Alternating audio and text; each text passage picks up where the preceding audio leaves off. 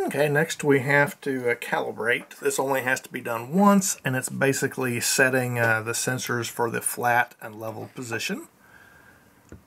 We do a long hold on the menu, get to radio setup, page to the SD card, scroll down to S6R, click that, scroll down to S6R calibrate.lua, click and hold, execute.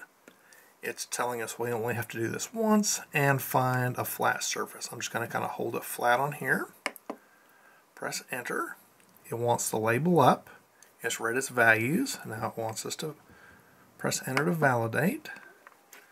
Same thing. Label down.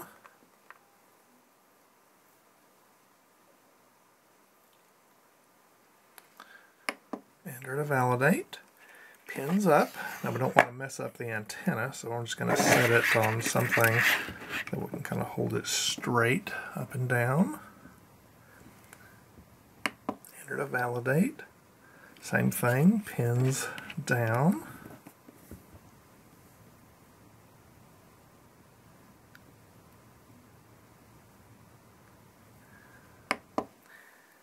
Now we'll do label facing you, with pins to the right.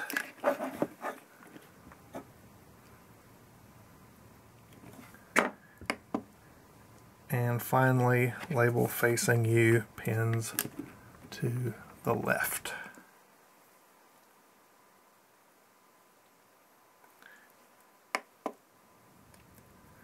Okay, calibration is completed.